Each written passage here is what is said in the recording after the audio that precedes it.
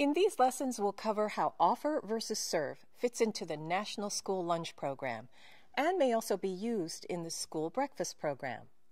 The goals of offer versus serve are to reduce food waste in school meals and to give students a choice on which food they want to select. Offer versus serve applies to menu planning and determines reimbursable meals.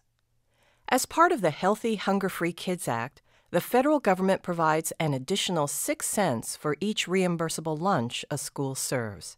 So let's look at what qualifies as a reimbursable meal when using offer versus serve.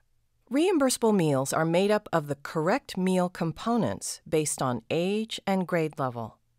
Components make up the menu items.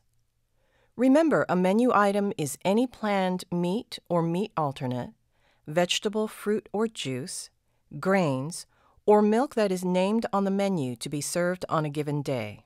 A menu item may contain only one component, or it may contain more than one component. Menu items containing more than one component are often referred to as combination items. Let's take a look at the general rules regarding offer versus serve. It must be implemented for grades 9 through 12 at lunch.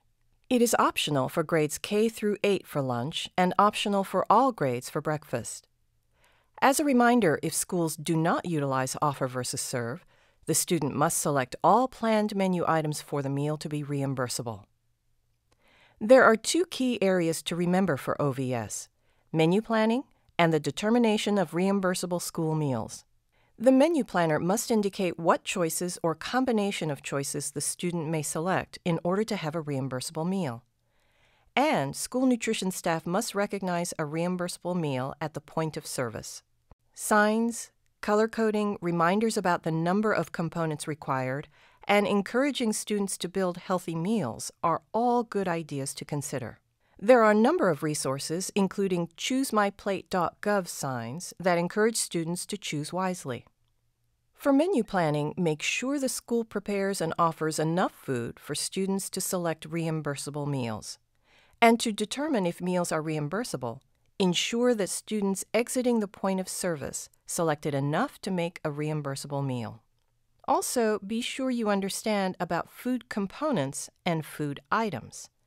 A component is one of the food groups required by the meal pattern. Components are things like milk, grain, fruit, vegetable, or meats or meat alternates. Food items are those foods offered within each of the 5 different components, things like a whole grain roll, an apple, or broccoli. Think of it this way: an item is the serving size that a student may take with the meal. The menu planner may divide a component into 2 separate items. For example, part of the daily grain component may be from noodles, and part of it from a roll. Under OVS, the student must take at least the daily minimum amount of a component required by the daily meal pattern. The one exception to this requirement to select full portions required by the meal pattern is the selection of the first half cup of fruit or vegetable.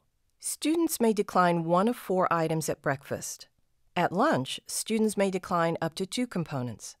When students select sufficient amounts of food to qualify as a reimbursable meal, the lunch must be sold as a unit, not as separate items. Remember, you can refer to the meal pattern section of this module to review detailed information about the daily and weekly requirements for breakfast and lunch menus. Now, click on OVS at breakfast or lunch to learn more about that specific meal.